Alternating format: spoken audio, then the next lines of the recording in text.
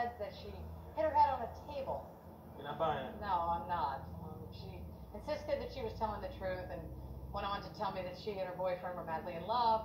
I tried to talk to her, but no dice. Did she ever say anything about Detective Jimmy Doyle? No, why would she bring him up? We're following the lead. We got video of Regina's boyfriend running away from the crime scene. Not sure if or how he's related to the murder, but he's the only game in town. We're chasing him.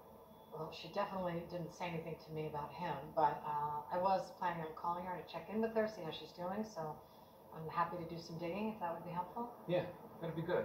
In the meantime, we're going to pretend that conversation already happened. Might give us an angle to leverage the boyfriend Gleach into cooperating.